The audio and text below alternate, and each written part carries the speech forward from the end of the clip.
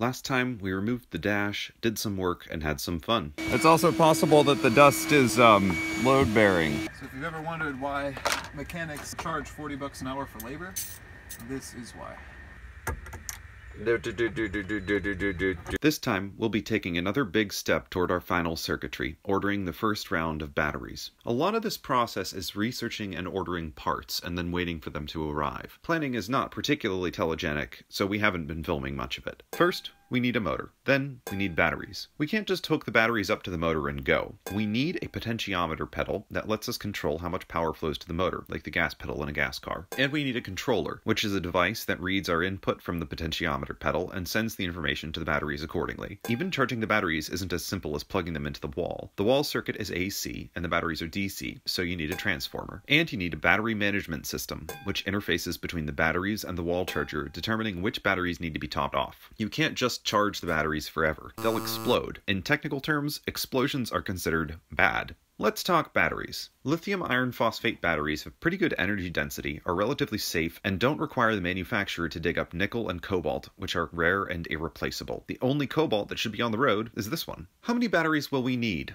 That depends on how fast and how far we want the car to go. Two general principles apply to a battery bank. More voltage equals more torque. That means the wheels spin faster. More amp hours equals longer range. That means the wheels spin for a longer time. The Acty was originally built as an urban light construction vehicle. It's meant to haul stuff short distances in cities. That's got good synergy with the way EVs work. Because EVs regenerate some of their power when they brake, they're actually more efficient in city driving than on highways. Gas cars, of course, are the other way around. Since both the Acty's original design and the nature of an EV lend themselves to short urban commutes, we're leaning into that. We're not going to try to build a street racer or a road trip vehicle. We're going to build an urban commuter. So we don't need a ton of voltage. The car can top out at 55 miles per hour and we'll be fine. That's basically what we get out of the current engine. We envision adding up batteries in series until we have a battery bank between 72 and 120 volts. We also don't need a ton of amp hours. If we get 30 miles of range in normal conditions, that would be a win. The plan is to build battery banks out of 100 amp hour cells and stack two of those banks in parallel to get 200 amp hours total.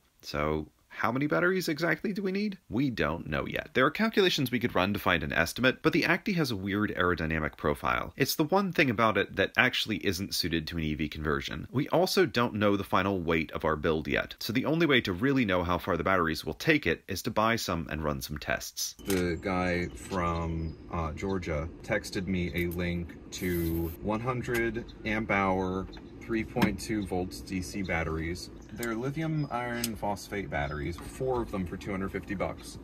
I had been looking at batteries of half that amp hours for 200 bucks. So for 50 bucks, we get double the amp hours, which is extending the range of the vehicle. My favorite thing about amp hours is the fact that the abbreviation is on like a cell phone battery, it's milliamp hours, which is MAH!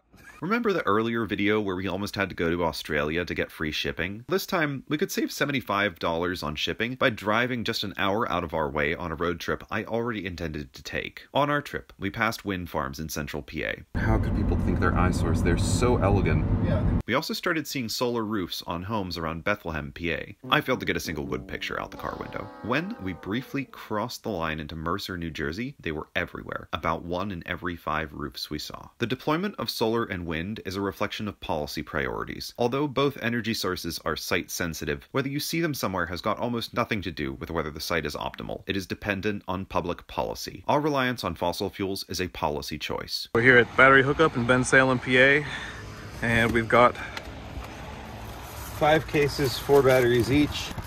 Should give us about 64 volts, which will probably be about half of what we need eventually, but we got to test to see how far these actually move the thing and how fast, and then we'll order however many we need to do the rest.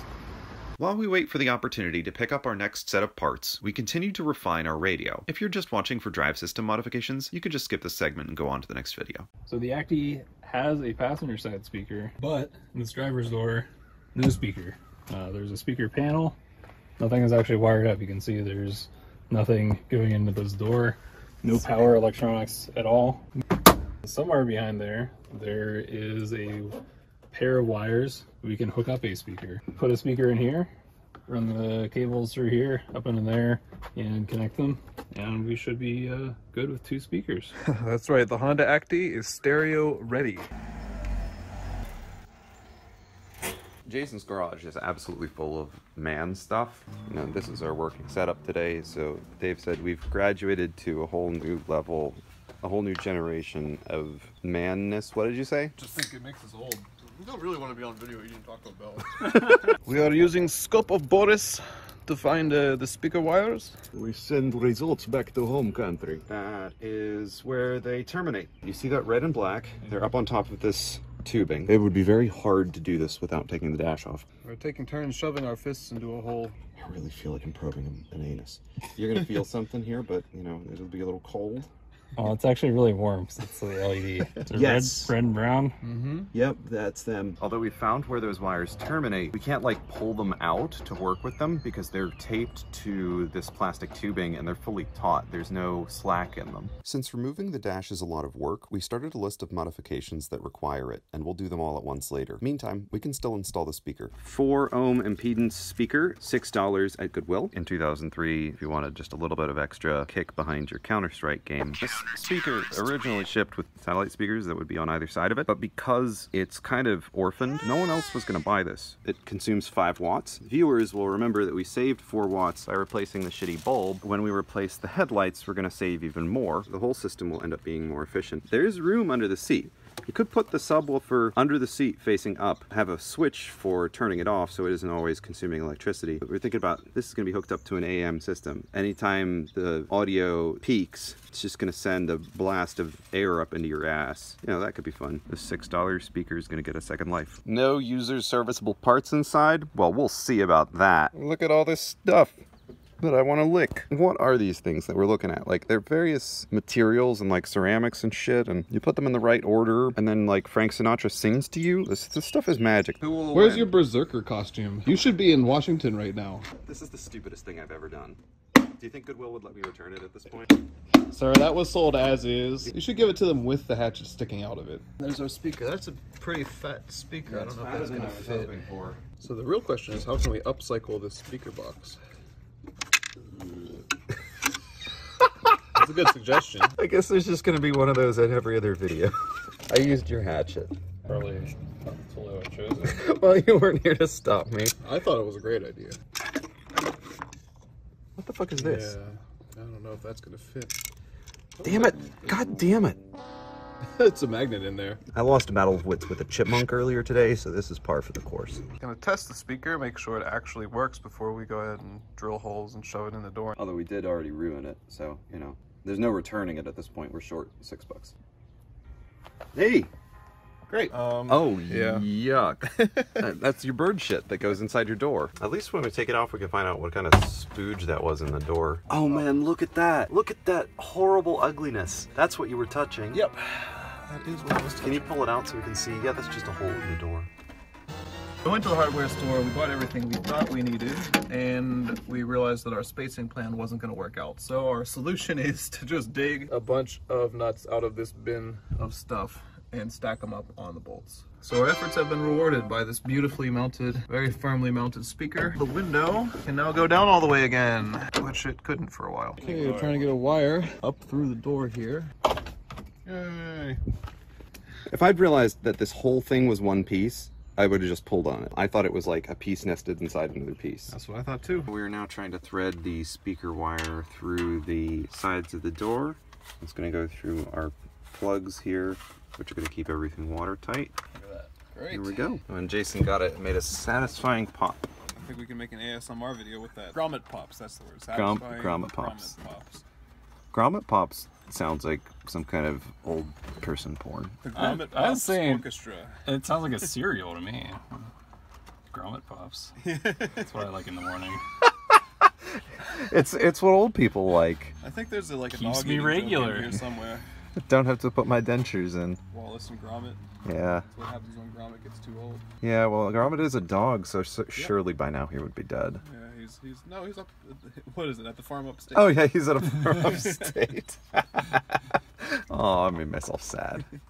I love Wallace and Gromit. Do you ever see All Creatures Great and Small? It's about a veterinarian who, like, every episode he has to put his arm up some cow's butt. It looks a lot like this. I was gonna rotate this so we don't have too much kink in it. We are kink positive around here. actually is really satisfying. So I spent a good 5 minutes washing my hands to get all the car glue off my fingers. Some of it's just a part of my body now. Jason's cat, Grisabella, is like a long-haired cat, and she asked me to pet her, and I didn't do it because if I did that, then she would just become forever stuck to my hand, which I think explains how the ball works in Katamari Damacy. We got some of the car glue crud on the drill bit. I thought, well, I'll just get rid of it by drilling into the particle board. Dave was like, well, what if it becomes a Mr. Bean comedy of errors? The drill gets stuck to the thing, and my hand, because I had glue on it too, is stuck to the drill, and I'm like waving it around, and it's like spinning in circles. Go to the emergency room like that? Or...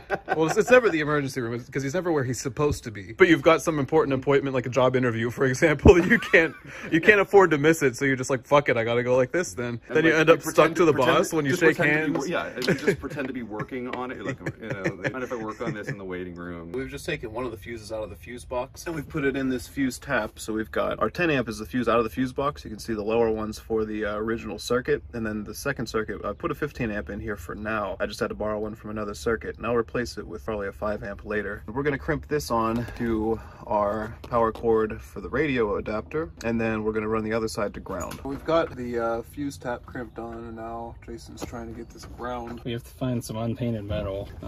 Brake pedal, we just put it right here. Yeah. On the clutch. That won't get in the Can't way. think of a Oh, time. yeah. Great. Every time you work the clutch, it's going to come off. So Just think of it as a clutch activated radio. Drilling a hole for the ground screw. Sounds great. We've finished the radio. It sounds like a distress call from deep space, but it's done. Subscribe to join us next time as we work on making the car more energy efficient and take it for a joyride. Or maybe throw a couple bucks at our GoFundMe to pay for parts. The link is in the description. Greetings, human.